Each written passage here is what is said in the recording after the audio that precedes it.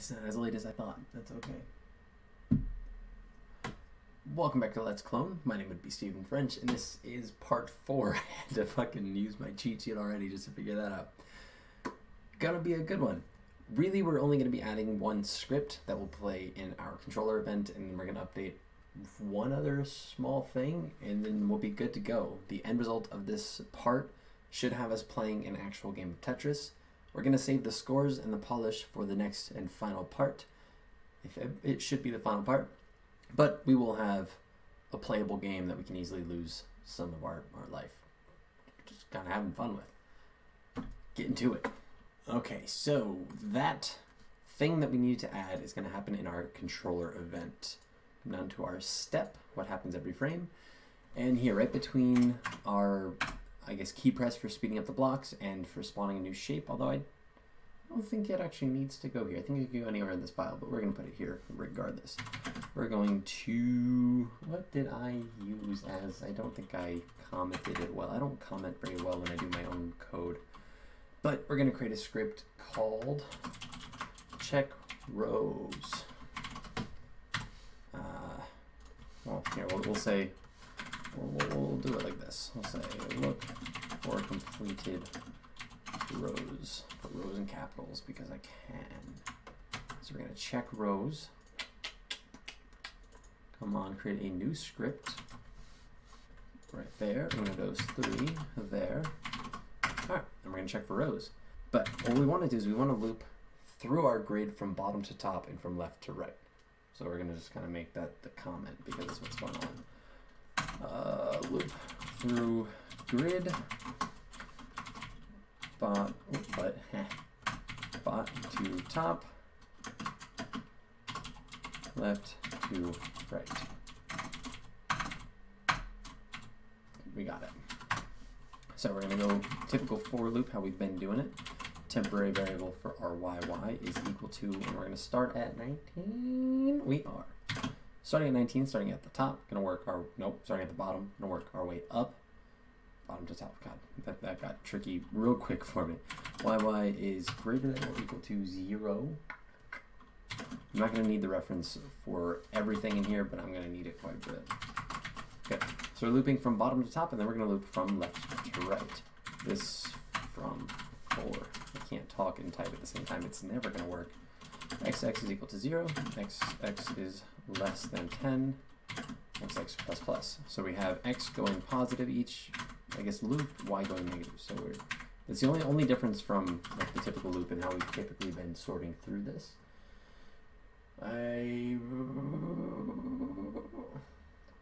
Cool, okay.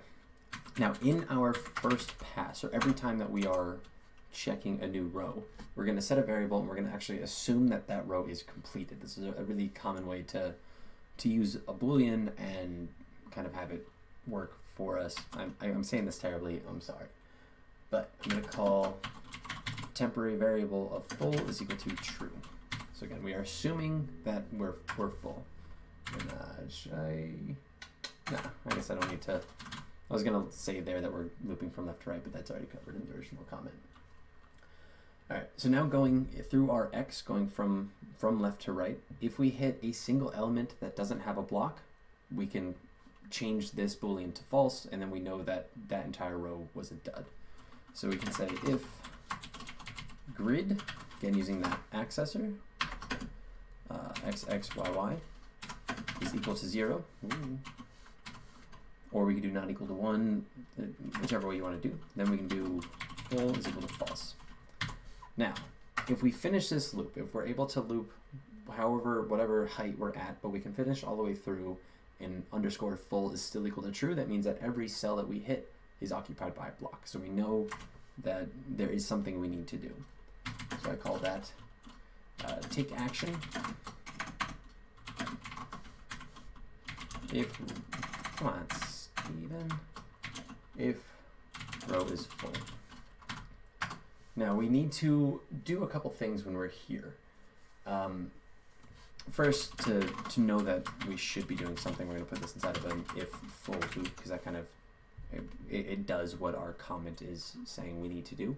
But we do need to loop through that row again because we're going to need to delete everything in it, and then we're going to need to pull everything that's above it down one. So if this is full, the first thing we're going to do is set grid space to 0 and delete blocks. We'll just move through it this way. Again, if you ever have any questions, please ask me all of them, and I'll try my best to find a new way to explain it. So we can reuse this variable xx. We've lost access to it because it's inside of this for loop, but normally if you're using one, you don't need it somewhere else just in case the data gets all screwed up, but we've already gone through this and we don't need this variable anymore. So we're gonna just reuse that name, something we're not gonna do later in a second, but we're going to have it equal 0, xs is less than 10, xx plus plus. Just wanna make sure I'm doing that the way that I want to. Good. Now, the first thing we got to do is we got to delete or set the grid space to 0. So grid at accessor xx, yy is equal to 0. We now ain't got no shit there. All right, variable, I'm just going to call this one an instance. You can call it a block, anything that you want. It's equal to instance place. Oh, that should be an underscore. Wow, this is going to take forever if I can't type. And this gets a little bit tricky. We have xx times cell size plus grid offset. Oops. Oh, god damn it. All right, now this is, again, if you're using an x offset, y offset, if your grid is set up in a different way than mine will be, then hopefully you got all that sorted out, because I don't know how to explain it in a good way at all. But same thing for y, cell size plus grid offset. I'm going to be really, really bad in this whole part with remembering where the hell I put everything and how I'm doing it. Object blocks. All right, so we've created an instance of, let me just make this a little bit longer so I don't have to deal with not being able to see anything. Right here, we can assume, since that was a 1, we can assume that there's going to be a block there. Normally, I would still do a if instance is not equal no one, but I think I'm comfortable enough assuming it in this case. With instance destroy. So that is just going to, we've taken the grid space, we've set that to 0. There was obviously a block in front of it, or this will be the block. We've taken that, we've deleted it. Now that whole row, once we run through this loop, is completely empty. So the next step is going to be shuffle. We've got to now pull anything that could have been above it, drop it back down. And this is where we're going to have a really simple mistake for you to make, because we're going to do another nested loop inside of here where we are using both our y's and our x's. So I'm going to start those with an underscore so we can kind of differentiate them. Feel free to use different variables here if you want to make them capital, or if you want to actually label them something appropriate. So it's not as confusing, but a lot of people will definitely make mistakes here because it's too easy. So variable, I'm going to use underscore yy because I'm going to make it confusing myself. We're going to set that to yy. We're going to set it to the current row that we're on, or rather, I think, yeah, the current row that we're on. It makes up my rows and columns all the time. It's worse than my lefts and rights. For as long as, again, underscore yy is, I fucking lost it, greater than 0. Underscore yy, because god damn, I'm going to make that mistake, minus minus. Now we need to loop left to right across our x. So for variable, I'm going to do the same thing, underscore xx, we're going to do it the normal way, is equal to 0. Underscore xx is greater, less than 10. And underscore xx, doing my best to keep that specific. All right, so we're going to loop left to right, going again up all the way to the top of the board. Where's my spot? All right, so we need to check if the grid space above where we're at is a 1. So if grid accessor underscore xx underscore yy minus 1. So we're checking the grid space up 1. If that is equal to 1, meaning that we have a square up in that situation. Now we need to drop the grid value. And I don't mean it I don't mean drop as in subtract and make it 0. I need to actually, like, we want to move it down one cell. So we're going to drop the grid value, and we're going to do that. Good, exactly the way that I thought. We're going to have a grid, oops, accessor, underscore XX, underscore Y. Hey, don't scratch that, dude. That's my shit. We're going to set this to 1, and now we need to erase the one that was above it. So I hear ya, exclamation, underscore XX, underscore, I'm just going to underscore YY minus 1. Wow, fucking all this up. Why are there 2 there? Is equal to 0. Cool. So we've dropped the grid value. Now get rid of that. We need to drop the block. So the same thing, we pulled down the 1 down to our space. We need to pull down the block that might be there. So we're going to do this with variable block is equal to instance place at underscore XX times cell size, cello size. This should be plus grid offset, but we need to make sure that we get the 1 unit above. So we need the underscore YY minus 1 times cell size plus grid offset. Hey, let me actually do the thing that time. Object blocks. So we are making an instance of the block, or rather we are getting an instance to, yeah, we're creating a variable that is the instance that is above that space. So it's not the cell that we're on, it is the, almost pointed to the screen, it is right above that cell with the cell minus 1. Did I do my check here? All right, I did. This one, I don't know why I had less confidence in this one. I probably should do this. It'd be better practice to do it on both, but I didn't, so whatever. If block does not equal no one. That is just GameMaker's way of simply allowing us to check that this hold true and that we're actually like holding on to an object, and we didn't fuck up anywhere. But we'll check it. We're not going to check the other one.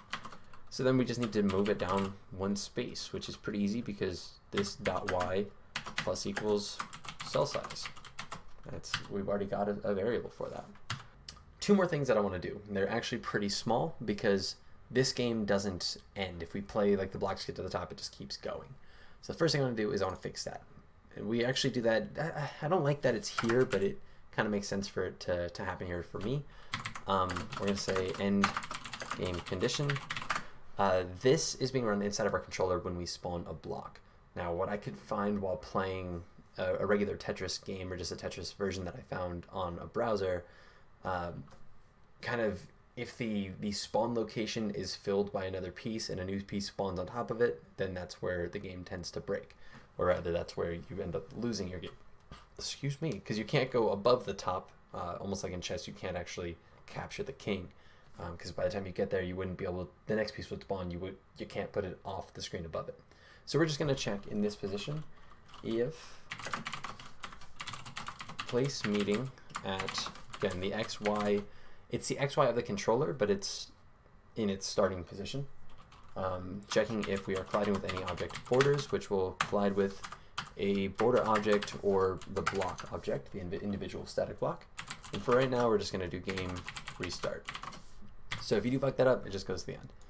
The last thing that I want to do is also in our create event, or I mean, sorry, our controller event, but in the create event of it. I have this in a different location on mine, but that's because there's another object we're going to be creating in the next part, and I want to implement it now. We're just going to randomize the game. GameMaker will always start off with the same, I guess, seed. So all randomization will follow the same pattern, unless you randomize, unless you give it a new seed to start off. Now it is unpredictable. In other words, every time you play, you're actually going to be getting the same sequence of pieces, and that doesn't make it very fun. That's just a memorization game. So we've randomized the game, and we've given ourselves a losing condition. Let's see what that looks like. So it did start off with, I think, like an S and then a Z. Now it'll be giving us whatever fucking pieces it wants. We're just going to move our way up. We're going to let it go. It hits, next piece spawns, game over right away.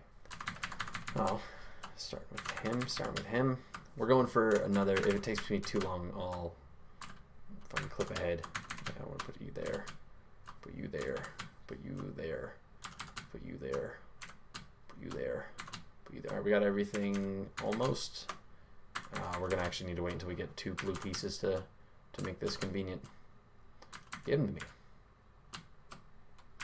Come on, give them to me. I need 2 of them. Just give me fucking 1 of them first, and then I'll take the other one. You son of a bitch. Come on. You're done making... Okay, we got 1 of them. I almost goofed that. Just dropping too quick. Just give me the other one, dude. I just need 1 more. I've gotten 3 this whole attempt. Come on! Make this a little bit easier for me, guy. And okay. Good, so let's look this out. It should go purple, purple, green, purple, pink, purple, purple. Easy enough. Just 1 under this green L. Let's see what happens. Purple, purple, green, purple, purple, pink, purple, purple. Good. We're not missing any rows. We can go through, and this actually happens to me a lot. After making this game, or while making this game, I wasted so much time because I found out that I'm kind of decent at, well, actually, right over here, at Tetris. And you just start playing it like too damn much. So expect that around this time, like right around the end of this video, you might just play this game too much because it's fun as fuck. You've been warned. I see. I really right now I just want a green piece so I can fill in that little spot on the bottom because it just looks like it's begging for it. Wow, this isn't what I want though. No, I want it to be the green piece. Now that I've said it, it's like it's in my head. Give me the green piece. This we'll do that. That's weird. I'm like, there it is. I just wanted that to happen because it was satisfying. This is Tetris. I'm gonna let this go over there and break. We're gonna go big face. Big face. Oh, okay. Again, I screwed up. Awesome. So thank you so much for watching along, being here. If you made it this far, as you can see, we've made some progress. Finally, some actual fun progress. We've got a Tetris game. It's gonna get in the next part some points and some polish, and we're gonna be all done. Only disclaimer I have on that is that I couldn't find any like free license audio or sound effects that I can use for like the rotations or the block drop or the point chimes. I found 1 asset file, but they're all in .ogg files, and I guess I was too lazy to find a converter to put those into something that GameMaker will accept. I did find the Tetris music, so we're going to implement that, and that'll be enough, at least theoretically, for you to know how to handle music or how to handle sound effects. But I will make sure that in the next tutorial I will include some more polish on the audio side. But that is all for now. That is part 4 of Tetris. We got a game. Once again, thank you so much. And the next part should be out in hopefully just a day or 2. I'm definitely going to finish up by this weekend, and I want to start making the next game, so you can catch me over on Twitch for whatever game I decide to make, doing the coding in real time there. Enjoy your night or your day whenever you watch this. Fuck off. I don't know how to sign out of this thing, but peace. Thank you.